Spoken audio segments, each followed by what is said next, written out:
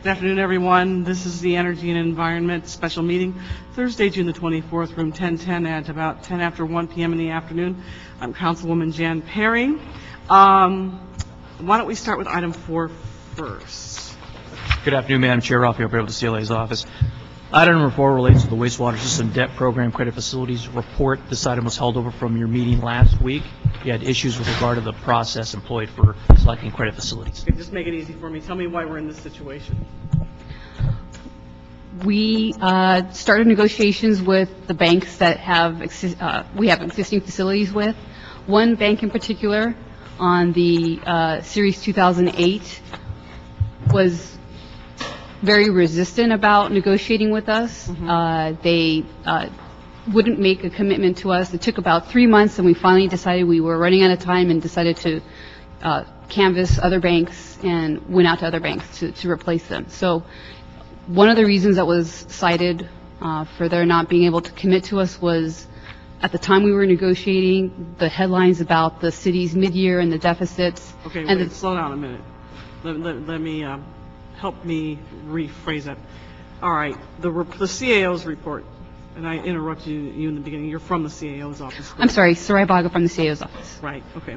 Now, your report noted that the city's line of credit has become more expensive because of fiscal uncertainty and the Department of Water and Power's initial withholding of the power revenue transfer. Is that correct? Yes.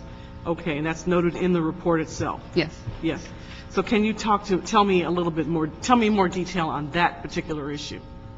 Well, at the time when we were in discussions with that bank, they brought that up specifically as a concern with their principals as to why they wouldn't be able to commit to us. And they basically wanted to see how that issue was going to pan out, but there was no time frame that they could specify as to when they would be able to make a decision. So we came to the conclusion that we could not wait for them to make a decision because it could have gone against us. And so the DWP incident did cause delays in coming to a conclusion on that particular credit facility. Resulted delays and increased costs? And increased costs. In the area of what? In the fees that we ended up having to, what we're recommending in terms of the fees for the facilities. Fees that we actually had to pay?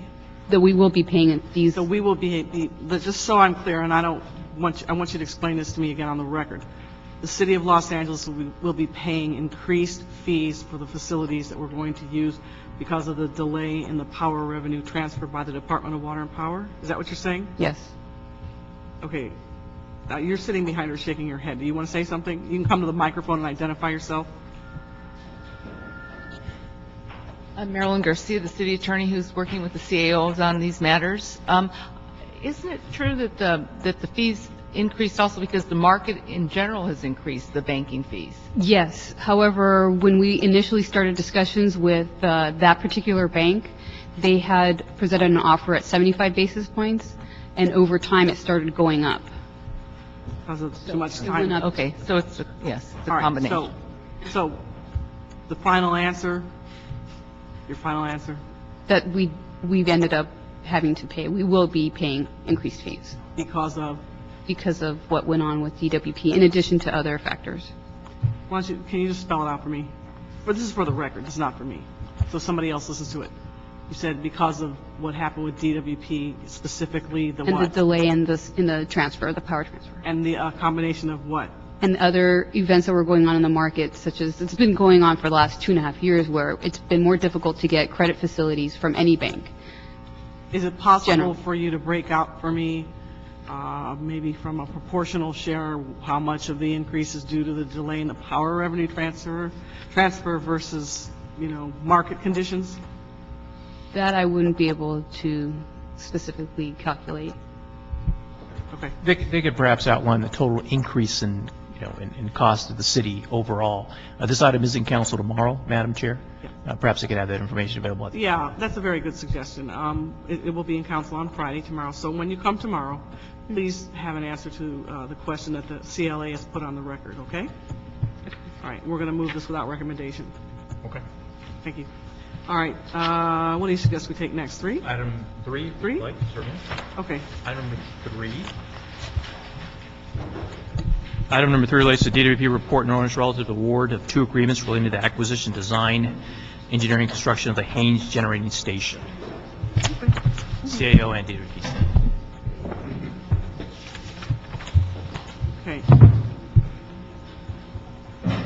All right, who's going to speak first about the need to repower the Haynes Generating Station and whether or not it's going to be cleaner than its previous operation? I'm Nazi Batarsa from Engineering Services Division, LA Water Power. Hold the mic closer. Nazi Batarsa, Los Angeles Department of Water and Power, Engineering Services Division. And 2 units at Haynes, units 5 and 6, they're 300 megawatt each.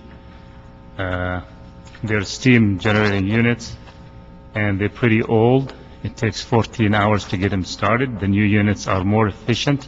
They're cleaner in emission, and they respond in 10 minutes. Okay, what are the specific services the department is seeking under the design-build contracts? My name is Dawson Dong. I'm the project manager for the Haynes Unit 5 and 6 repowering. The specific service provided will be provide the power island equipment, and as well as furnish the engineering, procurement, and construction for design build for the balance of plant equipment and the installation of this power island equipment. Yeah. What's the estimated cost of the project, and how do you intend to fund it?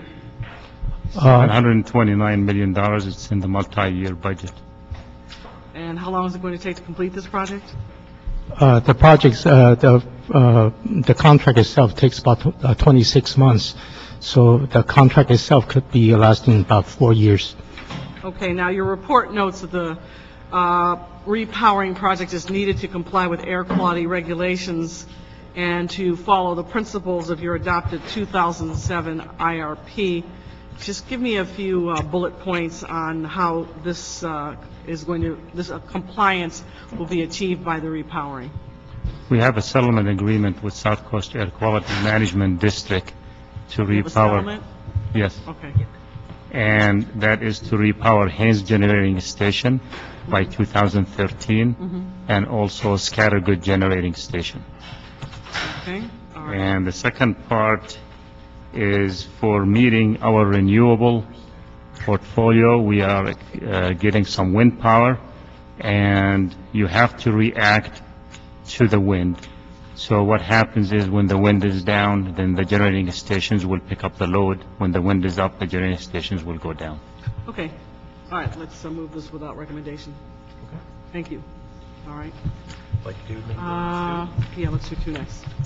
Item number 2 relates to the Department of Water and Power's report relative to the amendments to the Emergency Water Conservation Ordinance. We have staff from DWP and the CAO's office.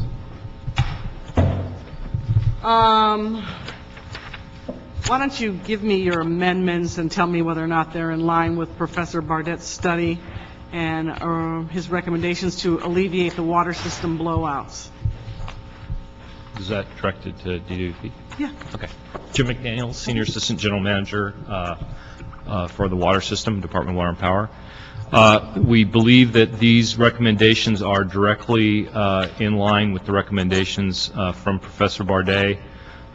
He did attend the Department of Water and Power Board of Commissioners meeting, and the commissioners asked him directly that very same question, and he responded in the affirmative that this was in line and that he thought this would be effective in reducing pressure fluctuations in the water system, which were that they had attributed some of the main breaks to being caused by pressure fluctuations. What type of testing is the department going to conduct to make sure this new and very simple approach will work?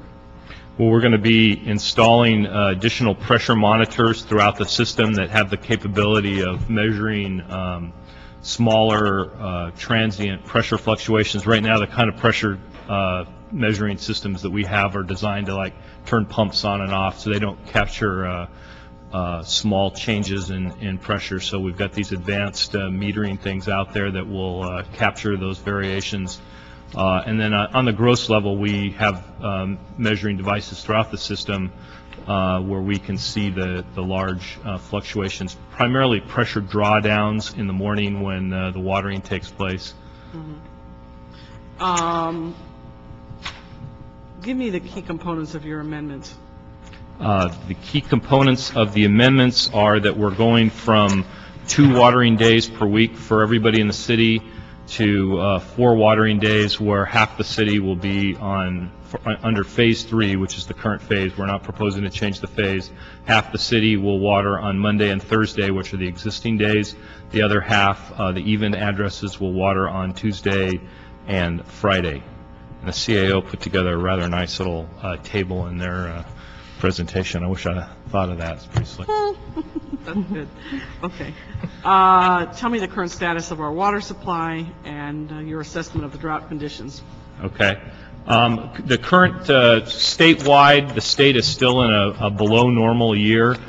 We also, as you know, get water from the Colorado River. The Colorado River Basin had a poor year this year. They're expecting only about a 70% runoff.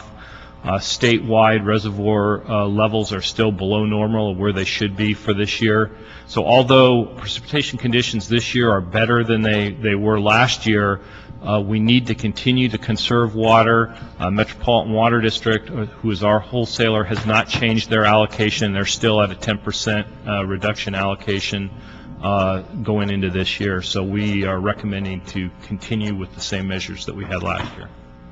All right, now we've got a significant water savings. The drought is leveling off, but, you know, still got to keep our activity at the same level and take advantage of this opportunity. Do you know, or have you talked about in the department whether or not there's any talk about rolling back to Phase 2? At this time, that is not our recommendation. We have had a very good year this last year since June 1st when the ordinance was put into place. The city of LA has saved about 39 billion gallons of water. Just to put that in perspective, that is enough water to serve all the needs of the cities of Long Beach, Burbank, Santa Monica, and Beverly Hills combined. So we saved enough water to serve all those other cities. So it's a significant amount of water, but it's going to be necessary that we maintain that kind of conservation going into this next year to replenish our reserves. Okay, now, from CAO, did you want to add something? Yes, I did want to point out that these recommendations, we believe that the study proved this was one of the issues that will help in the water pipe situation. There are others that were corrosion, which I believe the department is working on and has some plans to make some progress on the soil corrosion portion of the pipeline. Okay. All right, we don't have a quorum, so we'll do this without recommendation. Go forward to council. Thank you. Thank you. In the end of what? Oh, I'm the one. Oh, okay. I may or may not. We'll see how I feel. They're not here. No, I mean, they're not here. I did this for them. I didn't need to be here on Thursday. Okay. The only one who said he couldn't be here, and you understand, is Mr. Krikorian. So, I may just let it stay here. Okay. We'll see. Okay, who's here from DWP for item number 1? Why don't you read item number 1 again? Sure, certainly. Item number 1, City Controller Report relative to the DWP transfer and the issue related to ECAP and its inability of the department to submit it to the council 2 months ago. We have staff from the City Controller's Office as well as a consultant and Department of Water and Power as well. Okay, who's here from DWP? Don't come all at once. Oh, so you are today's victim, is that it? Okay. Well, Madam This Chair. game's stupid, okay? And what would you like to add today? I'm Joe Ramallo, Director of Public Affairs from the Department of Water and Power.